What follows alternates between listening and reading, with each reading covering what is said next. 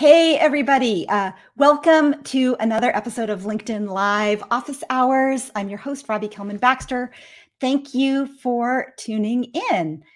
Today, we're talking about retention and acquisition with my special guest, Gabriella, Tegen, the CEO and co-founder of Smartrr, the leading brand loyalty platform for Shopify brands. We're going to talk about how to turn one-time purchasers into subscribers, how to provide best practices, and dishing out some real-world examples of brands that are creating a customer experience that, lasts a lifetime. So, welcome. So much. So excited. Yeah, I'm so glad to have you here. So just for context, can you kind of explain why you started Smartrr and what Smartrr does and for whom in like 30 seconds or less? Yes. Just give us a started the company because I learned very quickly during COVID that businesses were struggling on the retail side. They needed to find a solution that would keep them alive for what we thought at the time was a couple months of COVID.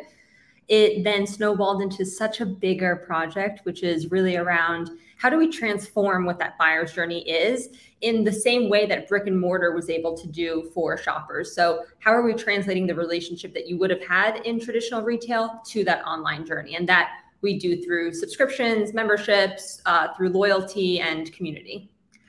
Awesome. And what do you think is the hardest thing if you're trying to take that brick and mortar experience and put it online? What is hard about that?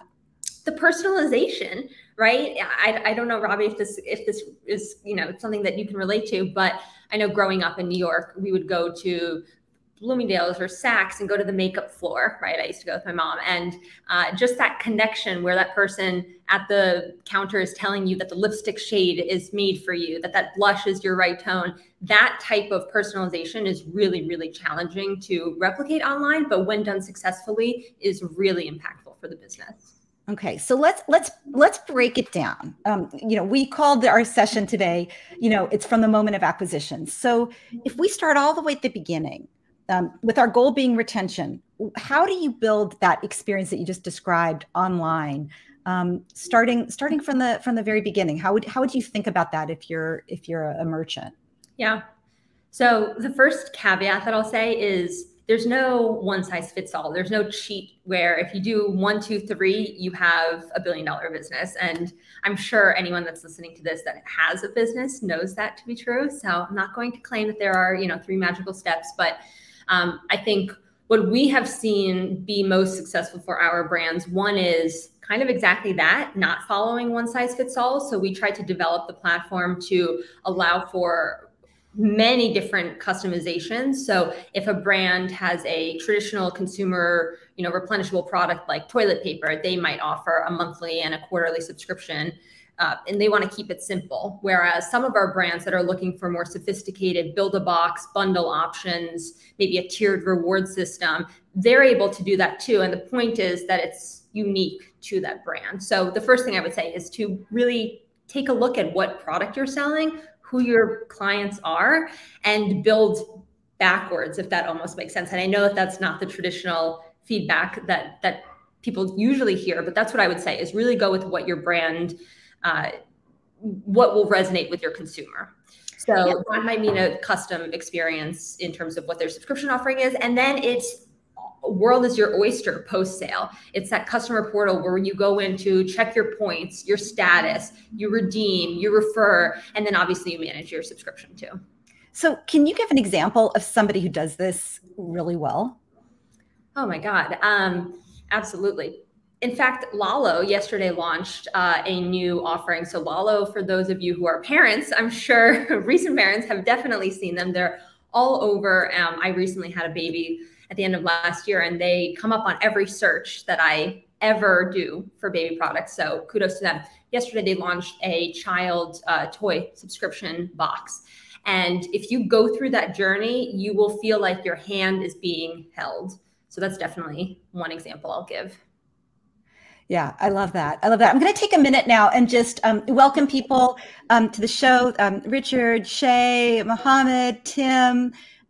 If you're just joining us now, please introduce yourself in the comments, and feel free, if you have questions for Gabby or totally feel free to just jump in with any questions that you may have, and we'll do our best to answer them all live. This is, of course, going to also be available in recorded form after the live is over. So if you miss anything, you can get the whole thing later. But the advantage of being here now is that you can join the conversation. So please join us and ask whatever questions you might have about retention, about building a personalized experience, about the challenges that you're facing relating to building and maximizing lifetime customer value with the customers and subscribers you serve. So, okay, back to Gabby. Let's talk about churn. What are some of the drivers of churn that you see with companies like Lavo and both subscription boxes, replenishment models? What are the things that you see that cause churn? Yeah. So the first thing I'll say is an angry customer is worse than no customer. And what I mean by that is oftentimes, and especially when we were first doing our research on Smartrr and what it could be, and now every day that we talk to brands, there is this misnomer, I want to say, of subscribe and forget. You don't want your consumer to know that they have a subscription because you want to keep billing them. You don't want to make it easy for them to cancel. And I would say that's definitely ironically, it is ironic, but it is the number one reason for churn. It's because customers don't feel like they can trust their brand. It doesn't feel like an easy experience. And so that's the first thing, is just making your experience easier for the consumer to do what they want. Again, an angry customer is worse than no customer. Yeah, I love that. The angry customer, who feels like they've been cheated. But even it sounds like you're talking about not just the angry customer, but also the mistrustful customer, the one who's like got one finger on the cancel button. Like, whenever I sign up for a new subscription, I always make a note in my calendar, cancel by in order to avoid paying. And then I have it for like the first 2 or 3 months. I just make a note because I don't want to forget, because I don't trust them. And I also don't trust myself. Like, I'm not sure that I am going to get the value that I'm entitled to. And so I just want to remind myself a few times before, like, I think about this idea of, the subscriber relaxes into the relationship at some point where they say, you know what, I'm not going to think about this anymore. I'm going to take off my consumer hat. I'm going to put on a member hat, and I'm going to relax into this trusted ongoing experience, which is honestly, like, I've been a subscriber to Netflix for like 20 plus years. And price increases notwithstanding, I have not thought seriously about canceling it since, 3 months into it. Absolutely. So trust and anger are two big drivers of churn. I think, especially in the early periods. Have you seen that? Absolutely. I think the other one that we would be remiss not to mention is churn is not always caused by something that the product did wrong or something that the brand did wrong. It's not always poor trust or bad communication. It can just be that they might not need the product that month. So that's another one I want to point out. It's not always the bad. Sometimes it's just someone doesn't need the product yet. Someone doesn't need the product during the summer. And so that's not something to be upset about, is my point. Yes, that might not be the best for retention for the business, but there are ways around that. So one of the things that we did was develop loyalty within the platform. So instead of canceling, you now have an incentive for the consumer to keep their subscription, even if it's on pause, even if it's just delayed for a couple months until they need the product again. But that way they still have their points. They're still a member. They still have that VIP experience. So that's what I would counter with, is just, it's not just bad. Sometimes the reasons are okay. They're not something to be, running away from, and we can help support that when and if that comes. Yeah, I think this is such a good point, Gabby, because I think, there's acceptable churn. There's, I think, of 4 categories of churn. There's acceptable churn and unacceptable churn. Unacceptable, unacceptable from the company's perspective. If somebody leaves because we messed up, that is unacceptable. Like, we as leaders in the organization need to go fix that. If somebody leaves because they find a better alternative to what we say we do for them, that's unacceptable. We need to fix that. If they leave because they misunderstood what the offering was, we need to fix that. But if they leave because, it's, basketball products and it's not basketball season, that's acceptable. If they leave briefly because they went on vacation and now they have too much product, or they're not going to need their food products, they'll go bad while they're gone, that's totally acceptable. And we need to both accommodate that and understand it so that we can differentiate between that and what I think of as, the unacceptable churn. And then there's also the difference between active and passive churn, which I'm sure most of you, pros watching are very familiar with the passive churn, which is the customer never really intended to cancel their subscription, but something happened with the payment that bounced them out. They didn't mean to cancel, but their credit card changed. Their credit card got stolen. They got a new one. Something happened with the processing system, and they never, followed up to fix it. So I think, your point about acceptable churn is a really important one. And how do you, like with your loyalty program, how do you manage that during the, the off season, or the I have too much, give me a pause? I'm too busy, give me a pause. How do you manage that? It's an interesting question. So first off, I'll say when we talk about things like retention, churn, growth month over month, even stats on failed payments, one of the things that's so interesting to me about running a business and helping so many brands with their businesses is, just from partnership, is data can be sliced and diced a million different ways. And so one thing I was talking to a brand earlier this week about was actually their failed payments. And they had a small spike, and we were going through why that would have happened. One of the things that we offer, for example, is ahead of a credit card expiring, Smartrr can send an email to Robbie saying, by the way, your credit card is about to expire. Click here to update your payment info to, avoid any kind of disruption to your subscription.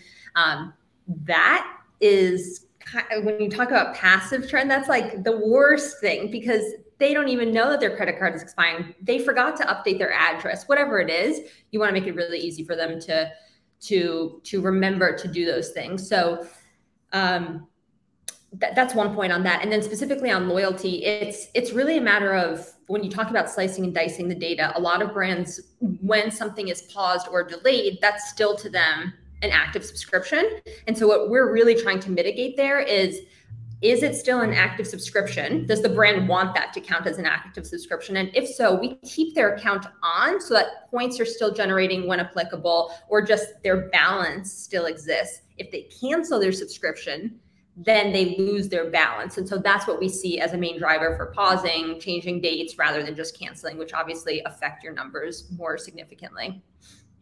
Yeah, that's really, I think, an emerging question right now with a lot of merchants, is what to do with pause and how to treat people who are pausing. Are they taking advantage and gaming the system? Like, I'm going to subscribe, and I'm going to subscribe one time a year, instead of taking my monthly subscription, so that I can get the subscription price without having to actually commit to the volume.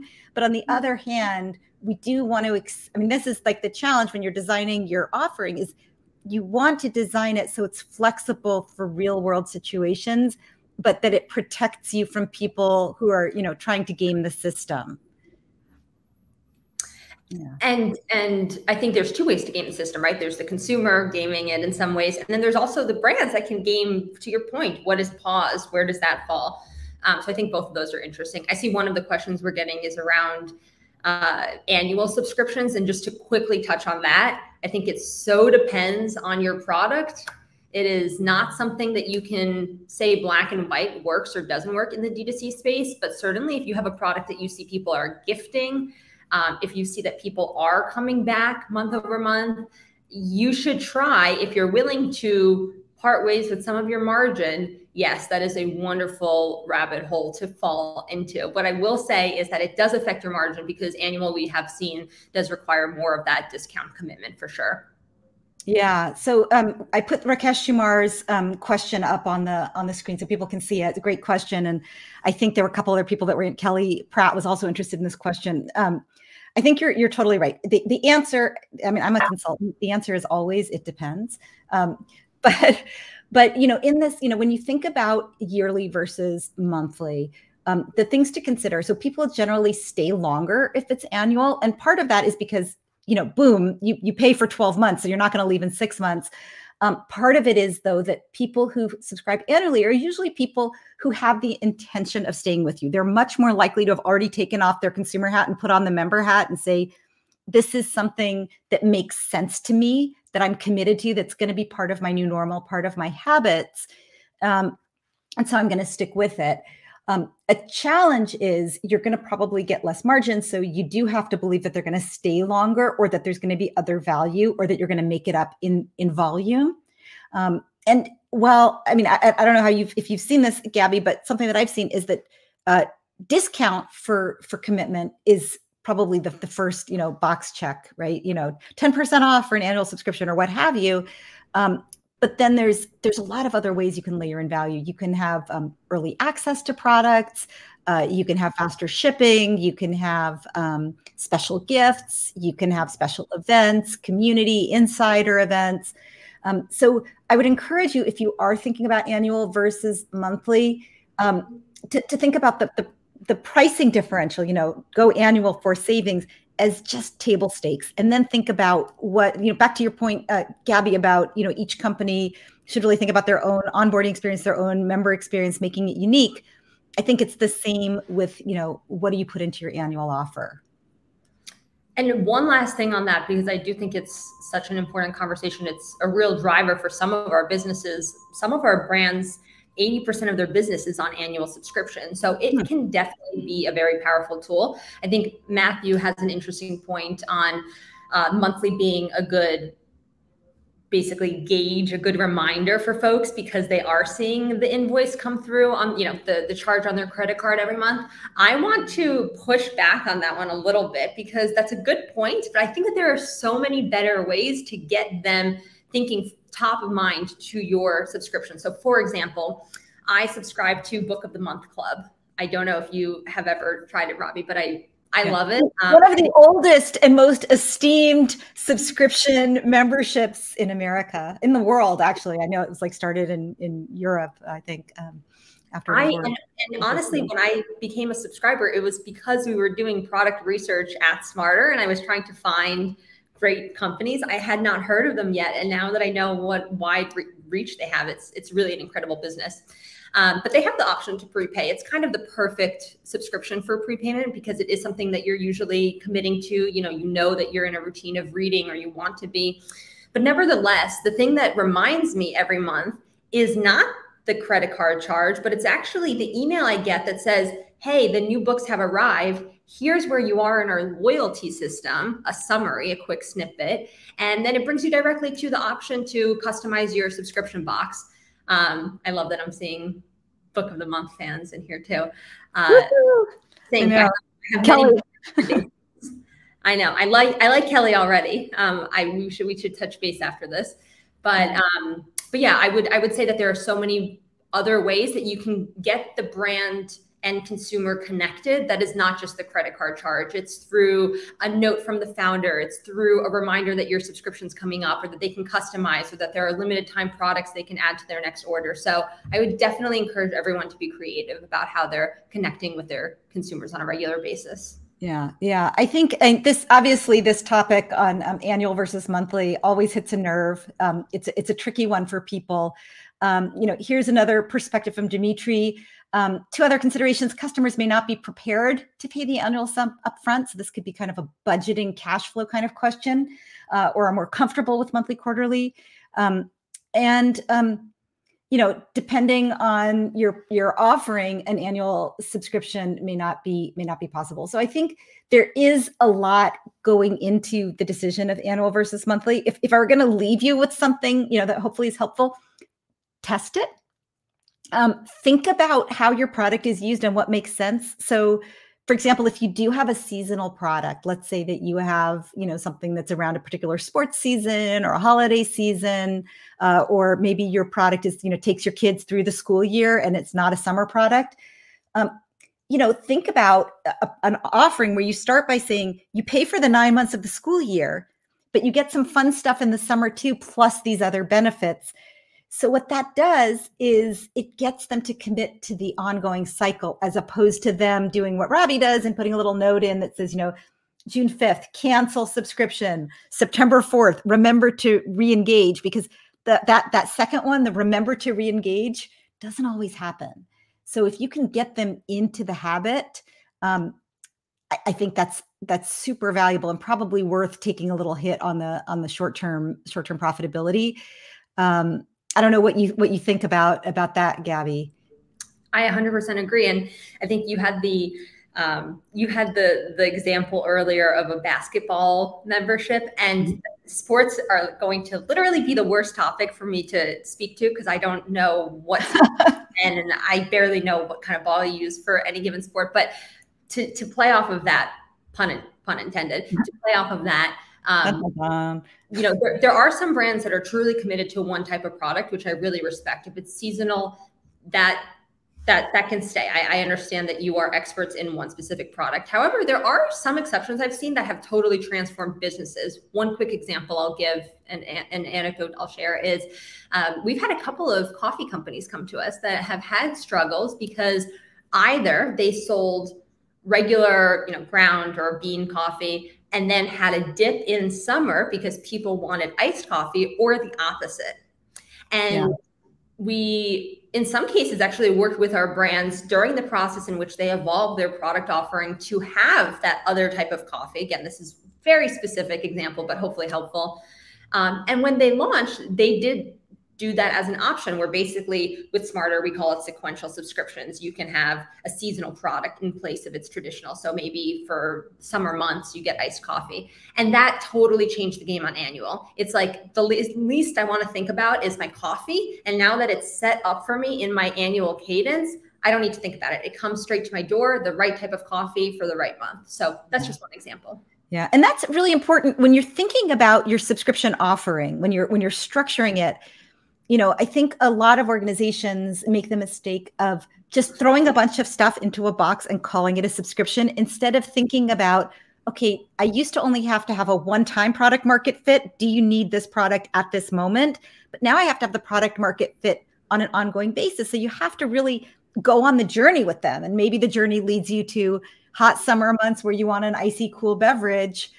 Maybe it leads to travel in your summer months. Maybe it leads to, you know, for those of you that have educational products, or, you know, teaching somebody macrame and you get wool, or I don't know, the kind of string that you use to make macrame, or, you know, you're learning sales and you're getting tips and books and things.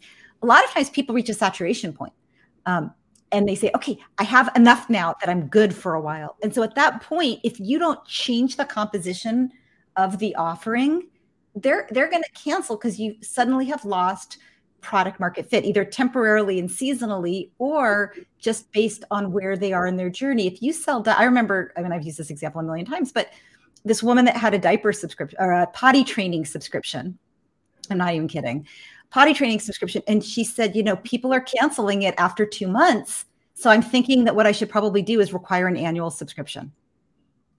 And I was like, no, the whole point is if you don't potty train your kid in 2 months, you're going to back off and come back later. But you don't need potty training, you know, for a year. Most people don't. And so if you want people to stay for a longer time, you need to have an offer that is going to be, you know, more of part of their ongoing life, like a child rearing subscription that has products for, you know, these are products for, you know, getting you through, you know, eating solids, and this is for getting you through diapers, and this is for getting you through preschool, and, you know, all the different stages. But your forever promise has to be big enough to justify the duration of the subscription that you're hoping for. Yes. Incredibly. Yeah. Let me look. There's a lot of, I really appreciate the comments. And you can also, if you don't want to comment, you can also use the emojis to you know, like if somebody says something good, or you like a comment to you know, comment on the comments. All of that is great. We love that. And it's great to see, you know, Alex from Catalonia, and Sita from the Netherlands, and Natalia from the Philippines, David from Angola. Really great to have such a global community. I see this question from Kelly, who's been participating a lot, which is awesome. Love to hear your feelings about community subscriptions. Understanding that people's lives ebb and flow, and not take it personally if they leave. So, you know, I think that's kind of what we've been talking about. But Gabby, I wanted to ask you, you know, some of the subscriptions that you support include an element of community, some don't. What are your thoughts on the role that community can play in building retention, especially from the very beginning, keeping somebody engaged? It's a great topic. I think of community in a couple of different ways. So there's the very obvious influencer brands that leverage community as their main sales driver. I won't touch on that one too much because you have to have a really, famous influencer to have that be super successful right off the bat. But if you do have the opportunity to pair up with someone that has that built-in community, that is, we have seen time and time again, having the privilege of working with some of these brands, just an unbelievable leverage point. You are not spending money on marketing. You're not spending money on ads. Really, you're using that channel. So that's one that is harder to get, but certainly one that is worth noting. The other is, let's talk about baby products as an example. The community of mothers or parents that can talk about the monthly subscription of Lalo kids toys and how each of their kids receive the toys, and then maybe a picture of them playing with the toys. That connection, especially after what we saw through COVID, that connection online can be a game changer for your business, because we now see that it's possible, and not just possible, but something that we see really powerful as well, is that ability to connect with people like you that are experiencing the same product. And through that in itself, you are building value of your brand. And then obviously there are the more trick ways to get benefits from community. So for example, giving consumers points every time they tweet about your product, right? Those are easy levers. But to the extent that you can build a community where you and your consumers are all engaging, that's a dream. Yeah, I totally agree with you. And I think a couple of points that you made that I think are really important. One of them, the last thing that you said about gamification, like gamification is artificially rewarding somebody until they make a habit. And the habit is kind of dependent on them getting the payoff from it. So, you want me to participate in the community. That if I participate in the community, I'll actually get more value and I'll be more loyal. So you kind of pay me in-house currency to do it. And then hopefully I get so much value from it that I'm like, I would keep posting even if they didn't give me, currency points. But it also aligns the goals of the organization with the consumer. But I think it's really important in gamification that the behavior that you're doing actually aligns with what's in the consumer's best interest and the subscriber's best interest. So yeah, I post, everybody tells me how cute my baby is. I feel really good. I feel connected. I don't feel as alone. I post about how hard potty training is. I get lots of reinforcement. Lalo gets maybe some new subscribers from me. That's great too, but it's really about me feeling good as a subscriber. And, I see there's a question about, I'm trying to remember where it is, this question about the subscriptions. How do you keep them in a replenishment situation? I don't remember where I saw that question. But the question on, when you have a replenishment subscription, how do you retain them? And I think community really comes into play here because, again, they come for the discount, they come for the convenience, but it's just a commodity until you put in either community, content, something that is more than just, I get my stuff, I get my hair, my shampoo every month, and I don't have to go to the store. I don't have to pick it up at the, at the store. Well, and 100%. And even more to that point, I can say even personally, I'm embarrassed to admit this about myself, but we also have a significant amount of Smartrr data that proves this to be true, is consumers that are given a large discount on the first order or the first 3 orders, they are not the customer you necessarily want. I would be looking at payback periods. I would be looking at retention. A/B test, like Robbie, you said, testing is always, 99% of the time, I'll recommend you test something before you commit to it. But the test, the challenge that comes with a large discount, it obviously impacts your LTV and your bottom line. And maybe experiment more with, when we talk about community, you had great points around, the community and feeling good and talking to other moms and expressing your challenges. But going a step further, at the end of the day, these are businesses, right? And so we're trying to grow these brands to really successful enterprises. And one way that we can do that is through community, thinking about referrals. If I feel a connection to that baby brand, again, I hate that we're only talking about babies today, but that's what we're sticking with. But if we feel that connection to the brand, whether it's to the community, just to the brand, to the founders of the brand, whatever it is, if I have a leverage point in which I am maybe incentivized to gift to other parents that I know, right? It's kind of, I don't know any parents on the line, but for me, it feels like I knew no parents. And now in this first year of motherhood, I know all my friends are parents. So it definitely is that built-in community that you can then bring to the brand. And as a member of a subscription, you're getting 15% off your next order or 1,000 extra points for redeeming against loyalty. So there is a symbiotic nature there. It's not just the brand giving community to the consumer, but it's actually vice versa. You're improving your numbers, you're lowering CAC by having a community that fights for you through their community. Yeah. Yeah. Community is so powerful. I mean, I think, when you're talking about retention, community is really important.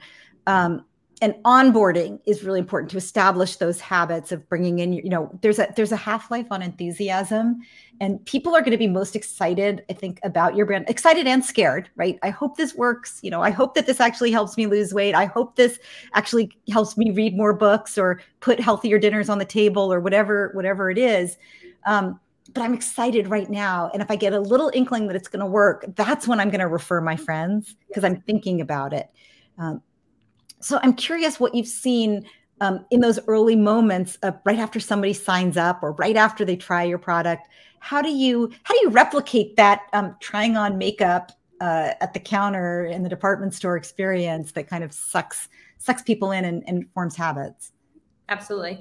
So one is, and this is a little bit more of a manual lift, but it actually really helps with the first impression, but also with margin. Once again, I'll bring up margin. I'm a big GM girl. Special packaging. So think of the first order, you're getting tape that is branded. You're getting a welcome note that has a note from the CEO of the company welcoming you to the community or to the brand to trying the product. Maybe, especially for earlier days of a brand's work, you have access to whether it be a phone number or an email address that they can text or email any kind of feedback, right? So you want to create that one-on-one relationship to the extent that you can. Again, that's not going to be possible at all scales, but technology really has come a long way and does allow for a lot of that at scale. So personalization in packaging and messaging, physical, is one really nice kind of surprise and delight, right? Another one that we see work really well is adding a little freebie into the first order. And that can be throughout the cycle. That could be as a surprise for a 6-month anniversary for a subscriber after a year of subscription. But that first time getting, maybe it's a sample size or a travel size item of that makeup or of that shampoo. So that's another one. And then the last one that I'll say that works incredibly well, is so underutilized, is that referral channel. So maybe it's on the first order, maybe it's on the third. It can be a physical card or it can be an email so that it's lighter lift. You're not paying for the printing of it, right? And it's an email saying, love our product. Here's $15 off you can give to, 3 friends. And in exchange, you get that same $15 for your next order. So those are just 3, but I could go on forever. Yeah, no, this is great. I could go on. This is great. I hope. Do you have a few more minutes? Can we go a couple more minutes? Yeah, okay. So when I say retention starts at acquisition, what does that mean for you? First impression is everything. It's what I was taught growing up. The reason I was forced to get braces, actually, but superficiality aside, it's what kind of experience are you giving on that first order? That's pre-sale, post-sale. It's the email from the founder thanking you after purchase, but it's also the experience from checkout, right? It's how easy was it to buy, how light of a lift, and how easily does it integrate into your life. So that first impression has, pounds of gold attached to it. What we've seen unfortunately, as one of the major cliffs in which someone does disengage from the brand, churn as a subscriber, is after that first order. Yeah. Oh, I just have a quick question. Is there anybody on this call who does not find that the first period is the major cliff for retention, like that the most people cancel in period one? If there is anybody, I'd love to hear it, but I really haven't. I don't think I've seen any companies where that's not the case, that, you know, most people drop off in the first period. I'm willing to take that debate on. That is every time what we see, especially Robbie, especially like 10 out of 10 times when you give something crazy like 40% off your first order. Yeah, yeah. The sweeter the deal, the more likely they are to cancel, because they're not coming. So Muhammad agrees with us, which is great. But if anybody doesn't agree, I honestly, I'm always trying to learn, and there's always special cases that maybe we haven't thought about. Yeah, Tara agrees. First period is the major cliff. So yeah, and she loves what you're doing. Portia does an excellent job of keeping a customer for life, welcoming packaging, community immersion, gifts. So that's a great example. And I do think automotive is totally entering subscriptions. Yeah, go ahead. I unfortunately, A, don't have a driver's license. I never learned how to drive, and B, don't have my 911 yet, but fingers crossed, guys. But what I hear is that there is like a club, right? There's that Porsche club where you can go and drive with your local community. And that's a great example, exactly what I mean. I would also bring up though, that tech has come such a far way that we can deliver a similar experience for every brand. It's not just the luxury brands that can benefit. So take that for what it's worth. Happy to chat with anyone about that offline, Tim. Yeah, definitely. I encourage people to follow up with Gabby if this stuff resonates with you, or if these are some of the questions your brand is struggling with. So I want to wrap up. We could go forever, but I want to give people a chance to get back to their pile on their desk, whatever's on your plate. Although hopefully this was a little inspiration, a little fun break for us to hang out for a while. I want to ask you, if you had one big tip for people that are thinking about or in the process of building out their Shopify store, their community, thinking about subscription, what would that tip be? If I can only say one, it would be, do not think that turning on subscribe and save will do something crazy for your business. It's not I'm getting a cavity filled and I never have to go back to the dentist again. That's not what we're doing here. That is a lever. It's something that you enable on your site, but you better believe you're thinking about that year round. You're thinking about, can I gift subscriptions? Is it something that I want to launch for holiday season, a 6-month giftable subscription, and I buy it for Robbie, and now that's a whole new acquisition channel. Do I want to give seasonal products a try? Do I want to reward my consumers that are repeating and subscribing and becoming members? Do I want to give them something special? So it's definitely not a one button turn on. It's something that is really, hopefully we make it a lot easier for brands to do all of these fun things and to experiment, like Robbie, you've pointed out, but it's not something that is, teeth cleaning and you never go back to the dentist again, nor brush your teeth. You're brushing your teeth nightly, hopefully. Right, exactly. And the thing is, the difference, I think the difference in a subscription, if you're a dentist, let's say, and you're thinking about this right now, you could have people subscribe to, dental teeth cleaning services, which I have suggested to my dentist several times because I come from a family of big plaque makers. And so we all, like my sister and my parents, we all go quarterly to the dentist. Most people go every 6 months to get teeth cleanings, but also, toothbrushes, floss, like if you got that stuff sent to you on a regular basis, and new products and encouragement and whiteners. And because the forever promise is, I want to have healthy teeth and a beautiful smile. Those two things, right? Some people it's a little more about looking beautiful. Some people it's a little more about health, but it's somewhere, for most people, it's in that range. And so if you think about packaging the offering to align with that goal, that ongoing goal of the consumer, suddenly you get all these ideas, and that's how it leads to all the things you talked about. It leads to seasonal, it leads to bundling, it leads to community, because you're like, what brought them to me? Oh, they're a mom and they're lonely and they don't have friends who are moms who they can talk to about this stuff. They want to read more because they want to understand the world around them better and feel more educated, more literary, educate themselves. I'm interested too, as we're wrapping up, if those of you who are participating, if you can pop your biggest suggestion. I know there's, I see, a lot of subscription pros in the audience. So if you have a suggestion, something that has worked really well for you and you want to share it, whether it's about monthly versus annual, or it's about how to onboard people, or it's about how to surprise and delight them, or building community, any of that, we would totally welcome it. And I know people would appreciate it. It's all going to be available after we're done as a LinkedIn post. So people will continue to see the good advice that you share here. And Gabby, if people want to find you, or if they want to learn more about Smartrr, do you have resources that they should check out, or any place that they should go if they want to get a little more of the goodness you've been sharing today? Of course. First off, our team is amazing. Smartrr.com is available and you can sign up for a demo if you'd like. But I'm also here. I'm a person. People don't always come to me directly, but I would love that interaction. So Gabriella at Smartrr. I don't know if we can link that somehow, but I'm happy to go back and forth with anyone about their business and try to help. Yeah, awesome.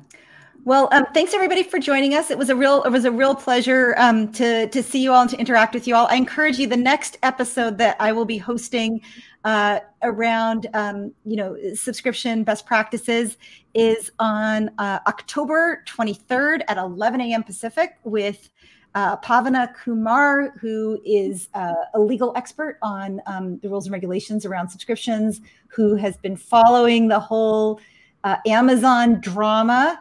I don't know how many of you guys have been following that, but the FTC is suing Amazon for tricking and trapping subscribers without their knowledge and making it very hard for them to cancel. So we'll be talking about that on October 23rd at 11 a.m. So please do register for that as well. Thanks everybody for joining us, and we'll see you next time. Yes. Bye, everyone.